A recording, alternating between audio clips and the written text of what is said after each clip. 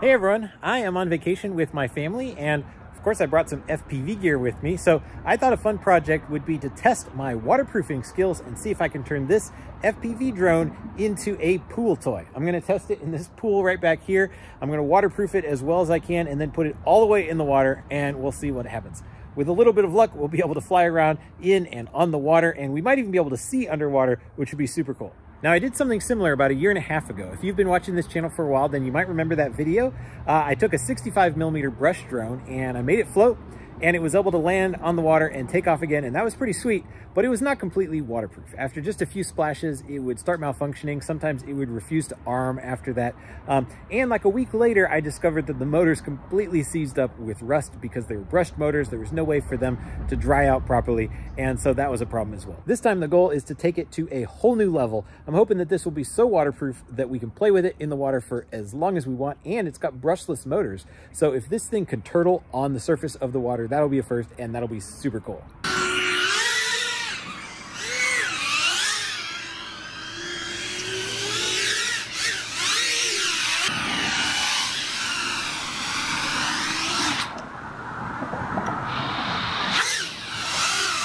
I'll show you the results in just a minute, but first let's back up because it took quite a bit of experimentation to get us to this point. Time to do some testing. I need to know if this video system is going to work in the water. And so as a test, I just took this Whoop video transmitter.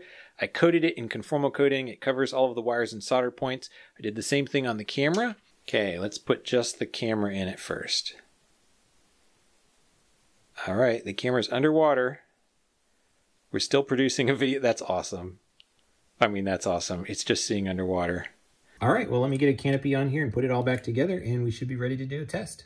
All right, it is time for the real test. I'm gonna put this in the water for the very first time and we'll see what happens. And this is pretty fun because I waterproof all of my outdoor drones. You just never know when it'll land in a puddle or even just wet grass, but I don't usually put them in harm's way on purpose. So you never really know how waterproof is it. Well, we're gonna find out how waterproof this one is right now. This drone is armed. It is on.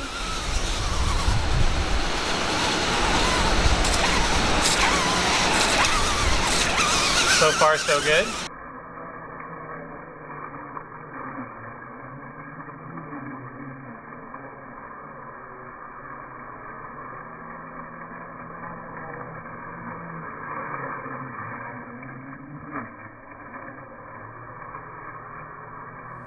All right, it is a new day. It's not as windy now, and I've got time to do some more testing. So today we're really gonna push the limits and find out just what this thing can do. Now, yesterday's tests were really successful. I could put it in the water, and I did that several times. Nothing has malfunctioned. Everything works perfectly fine, which is awesome. I could even put the camera underwater and look around underwater, which is super cool to be able to see underwater like that. Well, we lose FPV and control when it goes completely under the water. So it looks like we're gonna be confined to the surface, but that's okay. All we need now is a way to make it float.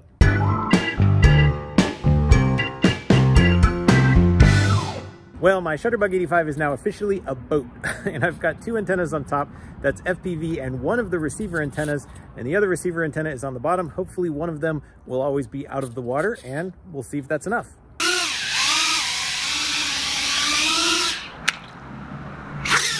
Yes. Yes. Yes. Okay, can we motor around on the surface?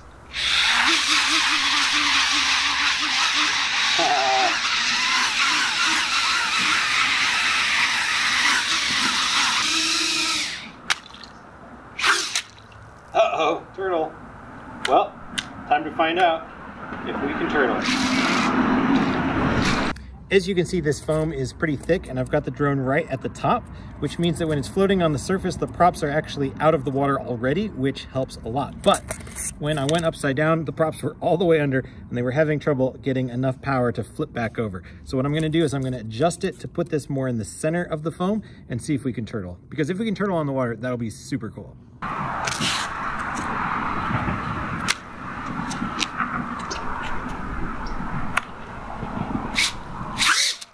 Yes!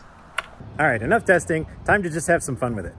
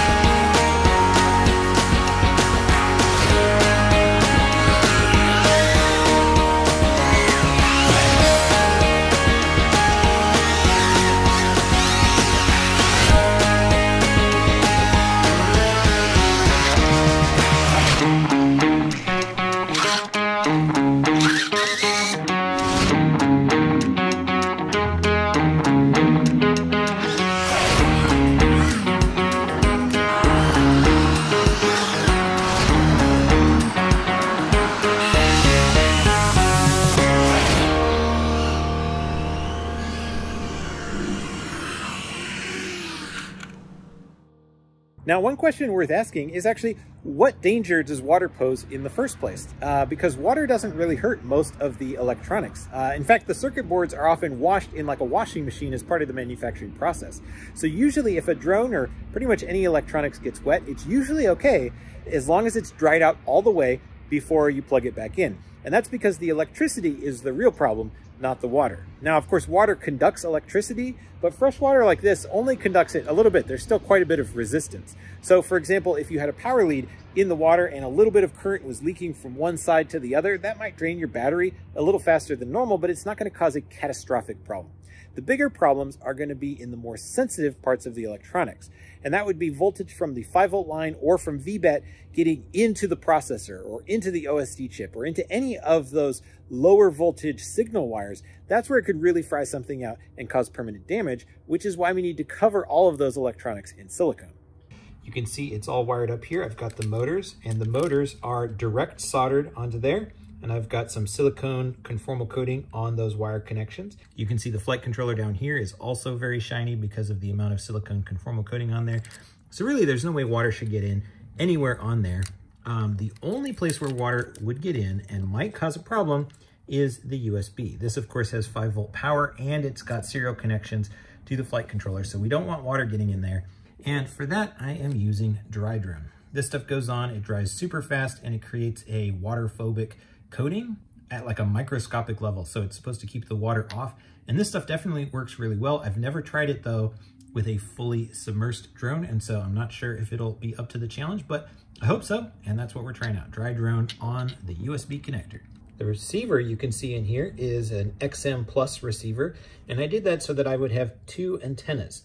I know sometimes I lose signal when these antennas go in the water. So with 2 of them, my idea is I can have at least one pointing up and one pointing down, but for now they're just coming out the end. You can see I've got a dab of silicone on the end of these as well. So the entire antenna is sealed. No part of it should touch the water. I've got conformal coating on the XM Plus receiver, but I didn't want to put that on the IPX connectors for the antennas because that conformal coating can just get right into connectors and ruin the connectors. So instead, this clear goop that you see on here is actually just clear silicone. This is the kind of stuff you would use to seal up an aquarium or a bathtub, and I've got that just caked on there. So today we'll find out if we can get video farther under the water. That would be pretty cool. All right, let's go under and see what we can see. Yes, there's the shark. Goggles. Yes.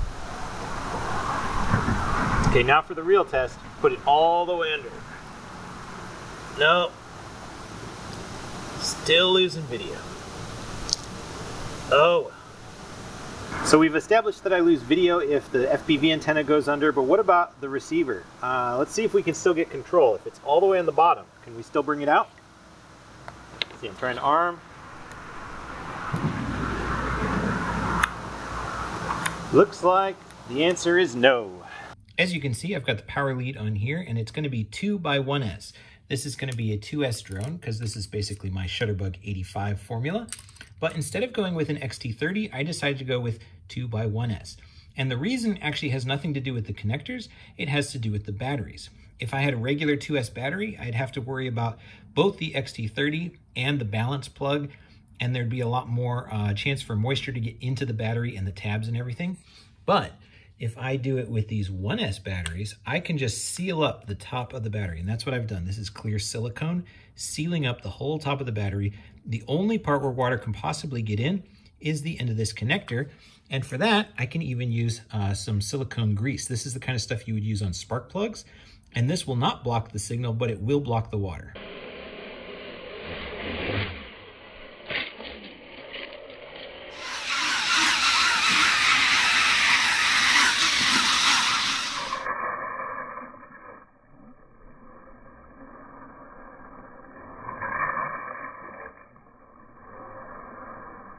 Well, it's kind of a bummer, but I have been having a problem with this right-left motor, or rather the ESC for that motor. Sometimes it spins up fine, and sometimes it doesn't. Let's see if I arm it right now.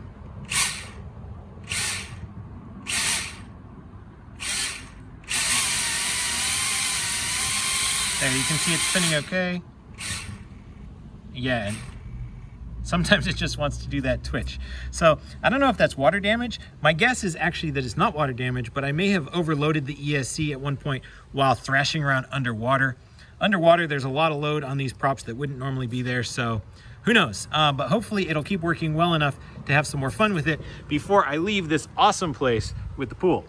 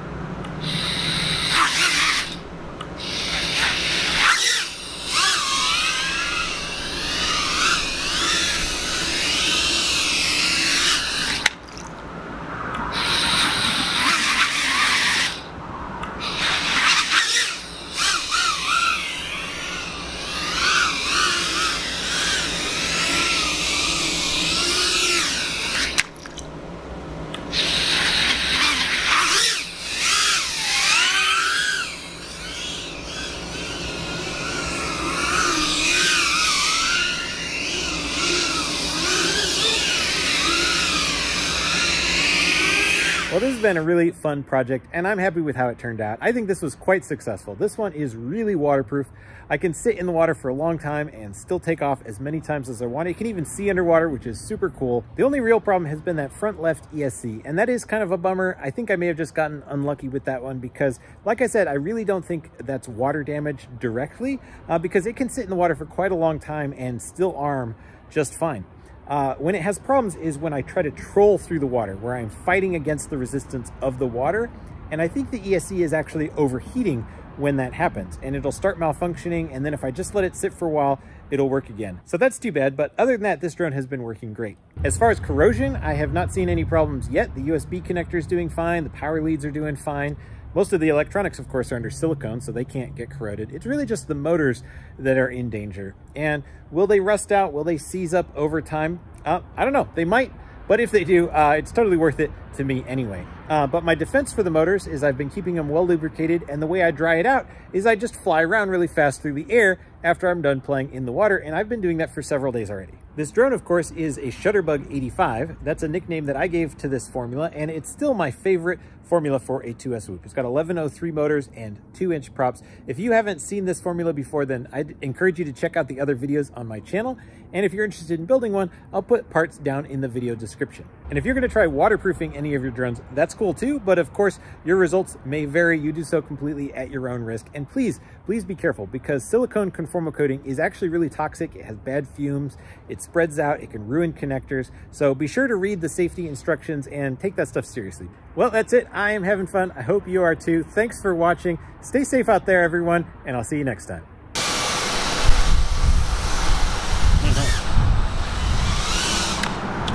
All right.